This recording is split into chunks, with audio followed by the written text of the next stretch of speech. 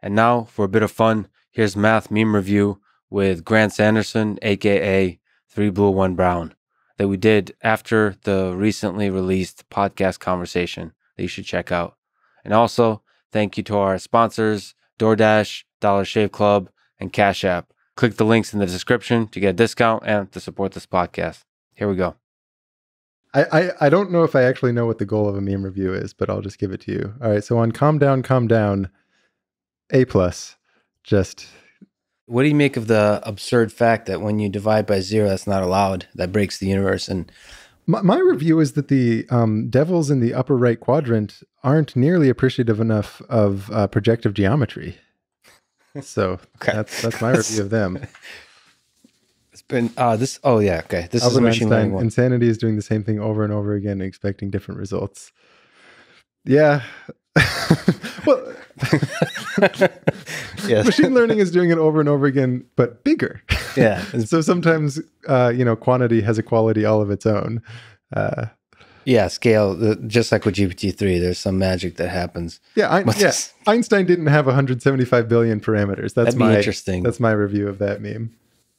This one, whatever numbers you think, whenever you think you know numbers, my review is it's not sufficiently mindful of diversity concerns and how the p-adics are consistently underrepresented in people's conception of what the different number systems are. So I think it's, I'm going to say narrow-minded.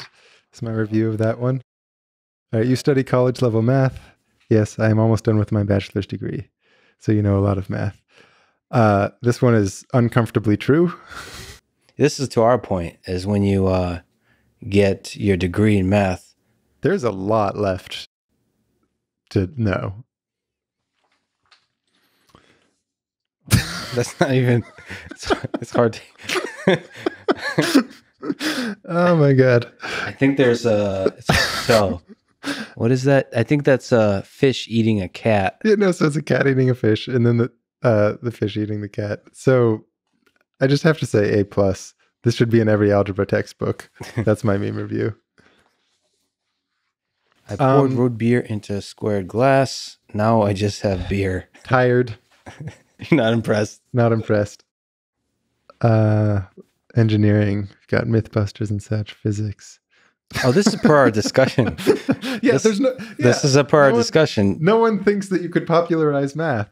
That's interesting. So it ends with that is insightful, poignant.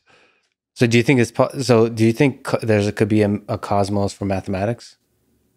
Yeah, I think there's huge appetite for it. I think Numberphile proves this fact. And I mean, that's true, but there's not, for some reason. Do you think there'll be a Netflix show one day with if anyone at Netflix is watching this, I will host it for you. You just call me. But do you think you could have like a general public kind of show like Cosmos and do mathematics? 100%. I think it wouldn't be easy because you've got this tight line between are you doing it substantively or are you just waving your hands? I think there's enough really interesting math that you can substantively get across, and I do think there's a pretty big appetite for it.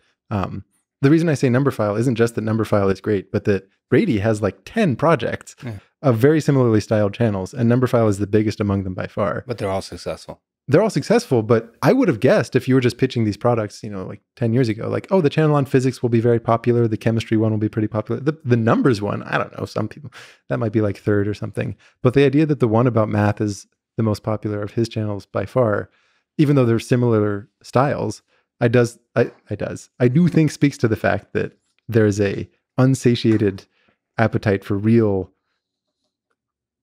understanding of what gets mathematicians going. And I think a Netflix type entity might recognize that. You heard it here, Netflix. Half off haircuts.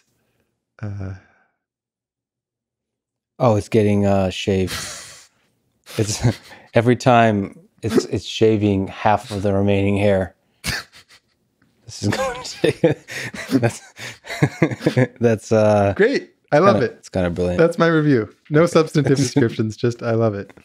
I actually saw this one for a print. Yeah, co-teach and secant and co-secant. You deserve to be quiet over there. Who needs you? Oh, you don't give them the love? You think sine, cosine, tangent? So you make the calculus of like tangent look a little bit more compact while kind of be confusing to every single calculus student there that's like, wait, what was secant again? Just write it as 1 over cosine squared. It's not that many more symbols. Oh, you're contributing to the problem. Well, thank you for doing the most absurd thing I probably have ever done. You probably have ever done. I appreciate it.